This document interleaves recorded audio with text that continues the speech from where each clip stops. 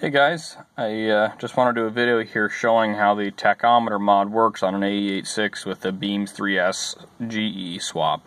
So essentially the ECU for the BEAMS is a totally different signal than what the 4A essentially would send out, because the 4A tachometer signal came from the ignition coil, if I remember correctly. And so it's totally different from the ignition coil versus the ECU. I'll be honest, I'm not an electrical engineer, so I don't know the exact differences and why you need to do this modification.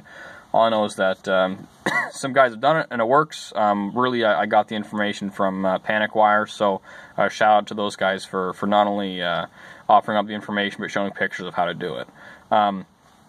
So essentially you wire in a resistor to lower resistance resistor to bypass a resistor that's in the tachometer. I guess you're not wiring it in, you're soldering it into the circuit board.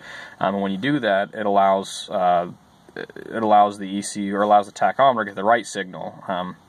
Since it's a lower resistance, my understanding is that with lower resistance, it's a lower amperage or lower voltage signal that the tachometer now gets from the ECU versus what it was getting from the ignition coil. Probably lower voltage, not necessarily amperage, but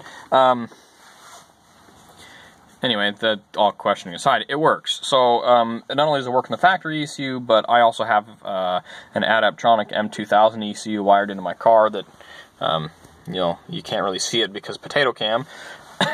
But anyway, I just wanted to show that it works. So, key on, fuel pump primes, and let's fire it up.